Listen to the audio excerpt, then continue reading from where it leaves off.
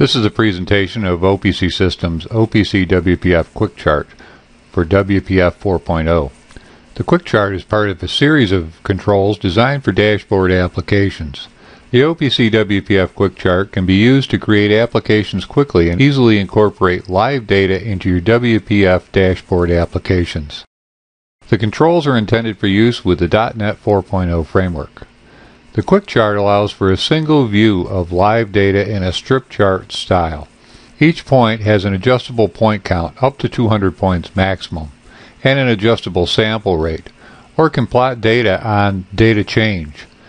The y-axis is also scalable. There are multiple properties that can be controlled by live data from the OPC Systems service, such as the title, the grid background and foreground color, flashing, and others. The Quick Chart is designed for one point, but multiple charts can be stacked by setting the background and grid brushes to no brush. For complex trending and XY plotting, please look at the OPC Systems trend control. Let's create a WPF application using our OPC WPF Quick Chart control. First, let's start Microsoft Visual Studio 2010 and create a new project. We'll select WPF application and we'll call this Quick Chart. Select the OK button. And from our toolbox, let's select the OPC WPF Quick Chart. We now have a Quick Chart in our main window. Select the chart. Let's look at the common properties. We see that we have point count.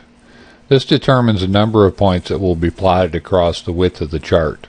We have a sample rate of 1, and the sample is set on sample on data change. If we uncheck the sample on data change, then we can set a specific sample rate. So we will sample a point once every second right now, or we can change that to another value based on seconds. We have a y-axis minimum and maximum. The maximum is currently set to 100 and the minimum is currently set to 0. Under Appearance OPC Systems, we have an opacity tag. This will allow us to change the opacity of the chart, and a visibility tag. Under Brushes OPC Systems, we can flash the background, and we can set the background color using OPC Systems tags. We can also set the chart grid to flash, and also the chart grid color, and we can do the same with the foreground, and also the whisker line. Under Common Properties OPC Systems, we have the Enable tag, the Tag tag, the Tooltip tag, and under Content OPC Systems, we have the Content tag. Let's set this tag to Ramp. Select OK. We can also change the content format, and let's change this to RPMs and 1 decimal place. You can also do transforms with OPC Systems tags, so you can rotate, scale, skew, and translate. We have Layout, which allows us to change the height, width, padding, margins, z-index. Under Brushes, we have the background, which is currently set to no brush. So let's set that to gray. We have a border brush, and let's set that border brush to black. Our chart grid lines, and our chart line, foreground color, and our whisker line color. Under Text, we can set the font family and the font size, bold and italic. Visibility allows us to change the opacity of the chart in the visibility. Let's run our application. Now we can see that we're plotting the RPMs from our ramp. Let's stop our application, select the chart again, and under Common, let's select Sample on Data Change. And in OPC Systems Tag Configuration, select Local, select our ramp value, and let's change our OPC update rate to 0.1 and apply the changes.